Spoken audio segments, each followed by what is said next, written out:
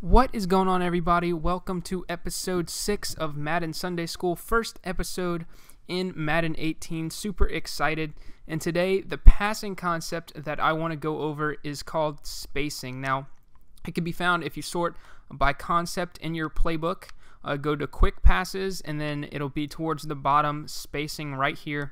And basically, if you take a look at it and look at the different spacing plays, you'll see it's a 3-receiver route combo where basically it spreads the defense horizontally and takes advantage of the fact that they won't have enough underneath defenders to guard everybody. Basically, you want to stretch 1 or 2 defenders horizontally enough to where they can't guard all 3 receivers. So as such, this is obviously a very good passing concept against zone coverage and not so great against man-to-man, since really your receivers aren't being very active. There's not much cutting going on. You're not really going to create any type of separation. It's just very quick routes, 1 to the flat and basically 2 hooks over the middle. So a man-to-man coverage, not ideal against this concept for the offense, but if your opponent is running a lot of zone coverages, this could definitely be a concept you go to in that 3rd and short, 4th and short situation if you want to take advantage of them underneath. So in this video, the play I'm going to be running to kind of show the examples is right here, the X spacing switch out of the gun bunch formation. And first and foremost, we're just going to go ahead and run it against a standard Tampa 2. So this is kind of what it looks like here.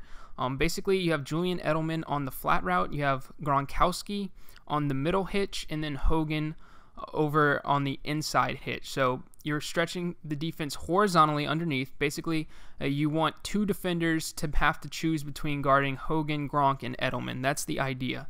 And so what you're going to see against this cover 2 defense as I snap the ball here is that you're going to get both Gronk and Edelman on the outside are going to get covered by the respective cloud flat and vertical hook over the middle. So right here, snap of the ball, and you're going to see your first read, you always want to be to the flat. In my opinion, I think that's the best first read. So you always look to the flat. Right here, Julian Edelman covered by the cloud flat out there in Tampa 2. And then you basically read outside to in. That's what I normally do. So you go outside to inside. So first Julian Edelman, okay, not there. Now you go to Gronkowski. So you look at Gronk. Okay, the vertical hook out of that cover 2 is all over him. So you want to go next receiver. Okay, next receiver, Chris Hogan, sitting wide open over the middle of the field. And the reason he is wide open, you might say, why isn't this linebacker covering him? Well, in a standard Tampa 2, this linebacker is assigned to a mid-read. So basically the mid-read's assignment is to make sure that nothing goes vertically up the seam in a cover 2. His goal is basically to not let anything get deep behind him over the middle of the field, and then once he ensures that, okay, I'm not getting beat deep, now he can clamp down on the underneath route. So that's why he's dropping back so much at the start of the play, and then you see he recognizes, okay, nothing's going to beat me deep, so now I can clamp down on this underneath route. By the time he decides he can clamp down, you make the throw, and Hogan already has the catch, falls forward for, gain of 9 or 10 yards. Now, spacing isn't a fancy concept that you're going to get huge plays off of, but like I said, very good for short yardage situations, and that's going to be the consistent behavior you see against that cover 2. You're going to see that inside hitch route by Chris Hogan in this case is going to be open every single time, as long as they are in a standard Tampa 2 and that middle linebacker is playing a mid-read zone. So that's kind of what you can look for against cover 2, and really cover 2 is the most well-equipped zone defense to defend against this concept because of the fact that cover 2 has, the most underneath zones out of all the standard zone coverages, if that makes sense. So cover 2 is essentially a 2 deep, 5 under zone style. You cover 3, you have 3 deep, 4 under, and then cover 4 is a 4 deep, 3 under. So every time you go up a stage, you lose underneath defenders. And that's really what you need to defend against spacing. So right here against cover 3, you're going to see, in this case, Edelman to the outside is going to be open basically every single time because that curl flat defender does not respect that flat enough to shoot out there immediately. Also, in this instance, he's not in good enough positioning, whereas last time, in a cover 2, this guy would be guarding the flat, so he's got that outside positioning. In this case, this guy is in the curl flat, so he already starts off with bad inside positioning on an outside breaking route, and as you see, he just doesn't shoot out there quick enough because that's not what a curl flat does. So you're going to be able to hit this out route more times than not against cover 3. Now, for example, say this guy was already out there. Say your opponent pre-snap, took this guy and dragged him out here to get him in better position to defend against that out route by Edelman.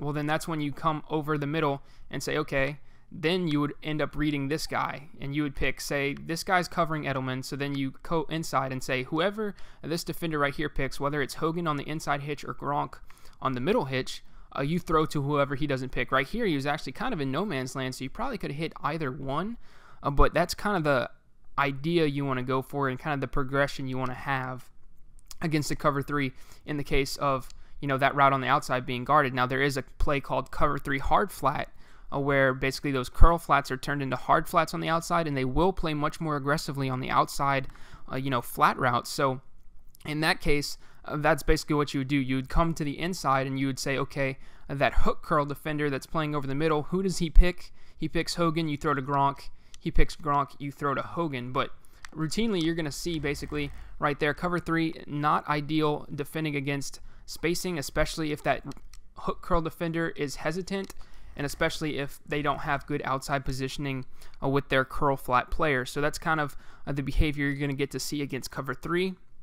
Now, the last zone defense that you kind of want to go over is going to be cover 4. Now, cover 4 obviously probably going to be the most ill-equipped to defend against this concept because of the fact that, like I said earlier, a cover 4 deep, only 3 defenders underneath, and really only 1 in the area. It's that quarter flat on the right side here. I'm out of nickel normal. And so what you're basically going to see here is you're going to have the same action on the right side with that quick out route. That quarter flat just doesn't respect it enough. And then even if he does shoot out right there, you can see Hogan ended up dropping the ball. But you have a little bitty window to try and hit that inside hook to Hogan as he cuts right there. Bad read. The defender sat on it. But essentially what you're going to want to do against cover 4 is same thing as you did against cover 3 and hit that out route and make them respect the flat. Always make them respect the flat.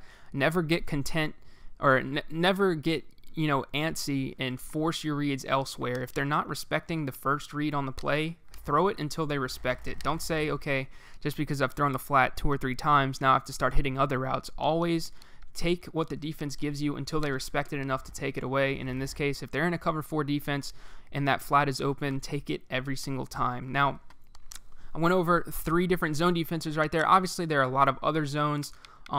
Right here, I'm going to go ahead and just kind of rattle off a few. You still have your standard, cover 3 and cover 2 zone blitzes, but that's going to be similar to kind of facing the zones themselves, right? So, say in the case of Buck Slant Show 2, it's a 3 deep, 3 under zone blitz, rush 5, drop 6 into coverage, and that's basically going to get the same action as you would in a normal cover 3. You always want to look to the flat. If that seam flat defender shoots out to guard the flat, then you come inside and make your progression. Same thing with a cover 2 style blitz, 2 deep, 4 under, say nickel blitz 2, super popular from last year. That's where you want to go if the flat's not open like it is, or like in normal Tampa 2 against spacing. That outside cornerback does a great job of defending the flat, and then you come inside. Basically, a 2 deep, 4 under zone blitz is going to be the same essentially as a standard Tampa 2, just without that mid-read defender. So that inside hook that was being run by Hogan should be even more wide open against something like a nickel blitz 2. Now, obviously there are other zones such as, say, cover 9, cover 6. Cover 9 essentially is Tampa 2 on one side and cover 4 on the other. So you're going to have to read whatever side you're running that spacing concept on. If you're running it on the right side against this cover 9, then you're basically running it against cover 4 and make your reads accordingly. In that case, the flat should be open. Now, if you run it on the left side against the cover 9, obviously cover 9 left side looks like Tampa 2, so adjust your reads accordingly. The flat might not be open. You might have to go to your second or third read over the middle of the field. And ideally, you are running this concept against zone coverage, like I said in the beginning of the video right here. I'll go ahead and show you guys against cover 2 man, and it might be a little better because this Edelman route might be able to get a little bit of separation to the outside, because Edelman, it is a decent route and Edelman's a good route runner, but typically what you're going to see is this outside receiver who runs the flat pattern is going to be on a flat like that, which isn't going to be a great man-to-man beating route. And so basically, if you want to run this against man-to-man, you're going to have to throw as soon as they turn around and hope they hold on to the football. And that's kind of not what you really want to do. So that's why I would recommend against that cover 2, or why I would recommend against running this against a man-to-man coverage. But against zone, obviously, great concept to run it against. So I hope you guys enjoyed this video. Definitely comment, let me know what you guys thought, and let me know what I can do better for next time. If you have any ideas on something you want to see me go over, definitely let me know in the comments. But until next time, guys, take it easy.